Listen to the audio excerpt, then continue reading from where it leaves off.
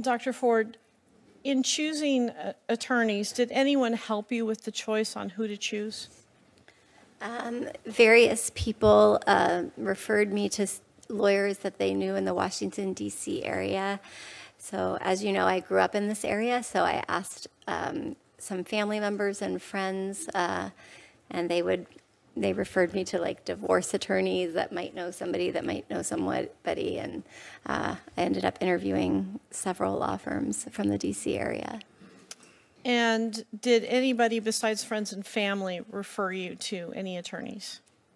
I think that the staff of Dianne Feinstein's office suggested the possibility of some attorneys. Okay. Including the two that are sitting on either side of you? Not both of them, no. Okay.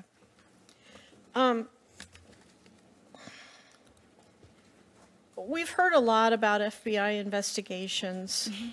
When did you personally first request an FBI investigation?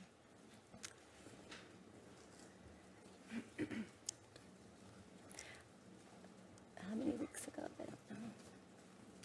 I guess when we first started talking about the possibility of a hearing, I was hoping that there would be a more thorough investigation.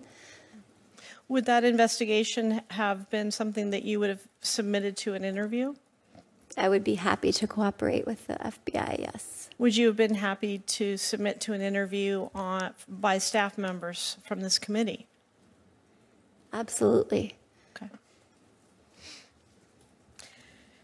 Besides, you mentioned some GoFundMe accounts. Besides those, are there any other efforts outside of your own personal finances to pay for your legal fees or any of the costs incurred?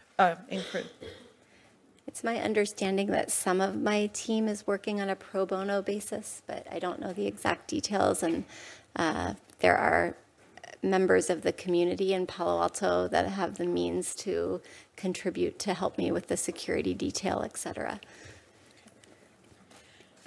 Have you been provided? I think I can help you with that. Both Kirk Counsel are doing this pro bono. We are not being paid, and we have no expectation of being paid. Thank you, counsel. Have you seen any of the questions that I was going to ask you today? No. You've been asked a few questions by other people as well. Have you seen any of those questions in advance? No. Have you been told them in advance? No.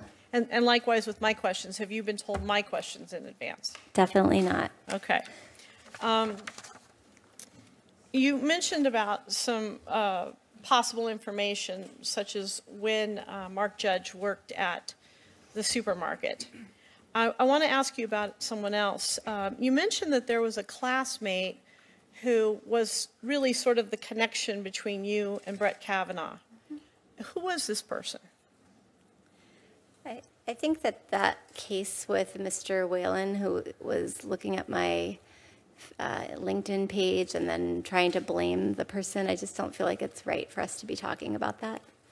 I'm not trying to blame anybody. I just want to know who the common friend that you and... The person that Mr. Whalen was trying to say looked like Mr. Kavanaugh. Okay. How long did you know this person? Maybe for a couple of months we socialized, but he also was a member of the same country club, and I knew his younger brother as well. Okay. So a couple months before this took place? Yes. Okay. How would you characterize your relationship with him both before and after this took place, this person? He was somebody that we used the phrase I went out with. I wouldn't say date. I went out with for a few months. That was how we termed it at the time. And after that, we were distant friends and ran into each other periodically at Columbia Country Club, but I didn't see him often. Okay. But I saw his brother and him several times. Was this person the only common link between you and Judge Kavanaugh? He's the only one that I would be able to name right now that I would like to not name, but you know who I mean. But there are certainly other members of Columbia Country Club that were common friends, or they were more acquaintances of mine and friends of Mr. Kavanaugh. Okay.